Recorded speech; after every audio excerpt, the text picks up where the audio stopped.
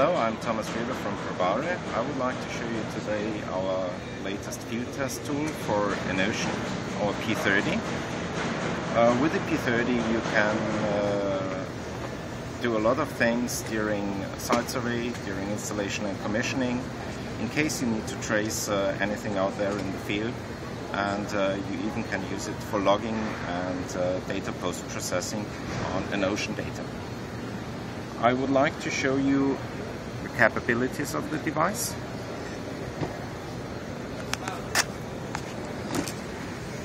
So we have here different areas. The one is the radio network analysis. The next one is using the device as a repeater.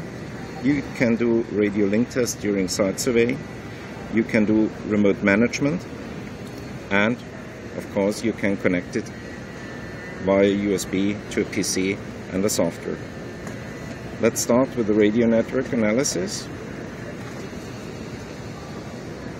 You will now see the live monitor, and all what you see here is the traffic that is on the air. It's all radio messages according to the Enocean standard. The blinking here shows you that we have a lot of traffic. This is the Enocean Id, and it shows that there is a direct radio link, so no repeater is operational here. In case there are non-Enocean signals or interference signals, you would see them here on the bar below.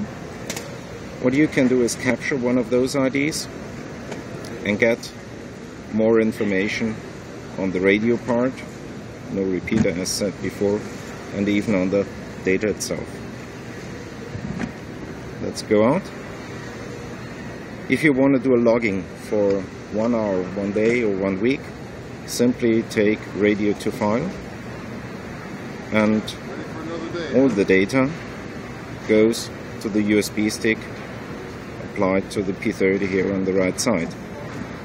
Again, you see the IDs, you see the blinking antenna symbol. All goes to the USB stick, the Enocean traffic as well as the non-Enocean frequency occupancy. Let's make that for a while and see what we can do with those files. Stop again, go down, and now we are going to analyze the files. This is the list of log files that we have on the USB stick.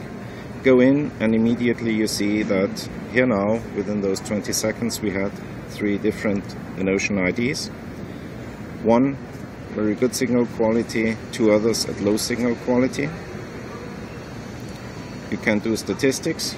You see the number of messages that we got within this short time.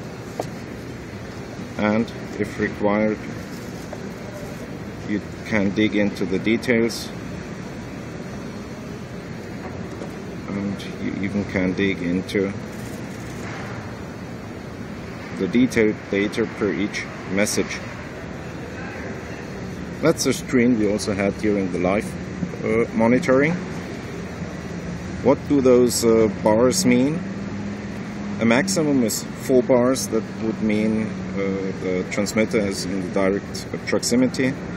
2 or 3 is really very fine for installation, good reliability that you like out there in the field.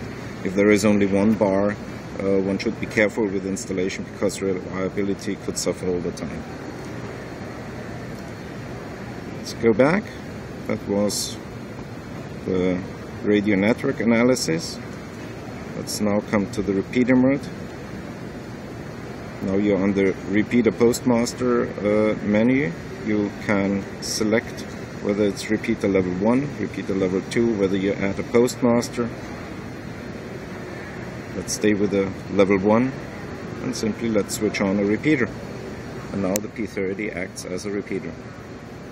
You can identify the best location out in the field, and then buy a repeater, install it, and see that it's really gonna work. Stop it, yes. The radio link test with a second P-30 or an EPM 300 from Enocean, you can do a radio link test. During installation, put the one device at the place of a controller and the other at the place of a switch or a sensor, and you will get reliability data, the radio link quality, with a 4-digit bar graph that we had before. You can do remote management. Let's see whether we have remote manageable devices around here. I'm not sure, but let's try.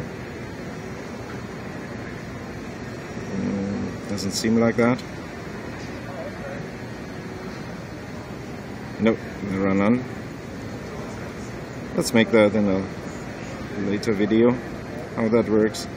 And as we said before, you can connect the P-30 either via ESP30 to the Dolphin view from Enocean, or via the Pro 1.0 interface to a software upcoming from Probare.